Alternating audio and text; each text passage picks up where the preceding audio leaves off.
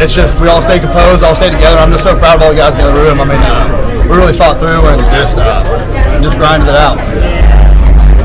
Tell me about the touchdown pass. Take them through it. I mean, we ran that play early in the game. It was there, and we ran it again. I was excited, and we got the same look, and I just kept running after I caught the ball. Did you know you were going to score as soon as you caught it, Brock? Not really. I don't know. I was running. Wasn't really thinking. What did those two one-handed catches earlier in the fourth quarter do for your confidence, not only with you but also with Carson's offense? I mean, I don't know. It just kind of happened that way. I don't really mean to. It just kind of, I just stuck my hand out. It just happens.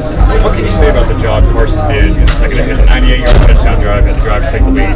What can you say about what he did answering the bell in the second half? I mean, he did awesome. I mean, coming into that place, like his first start, like a super hostile away game. I mean, he did about the best you'd ask for, and just really proud of him the way he played. Brock, you had a 3rd-and-2 conversion.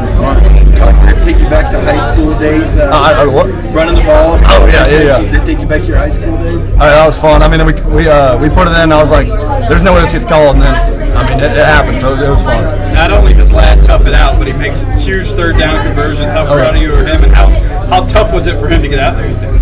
I mean, I know he always wanted to get back out there, and just for him to contribute, and I mean, the rest of the wideouts too. I mean, those big 3rd down conversions on the sidelines. I mean, those were huge to keep the drives going, and just super clutch by them. What's your message to Oscar after all that went down with the fumble? I mean, it happens to the best of us. I mean, you just got to keep going, have your composure, and just keep going. I mean, he did that, got back up, and just played better than he did before. How much of a gut check was this for Georgia today at Auburn?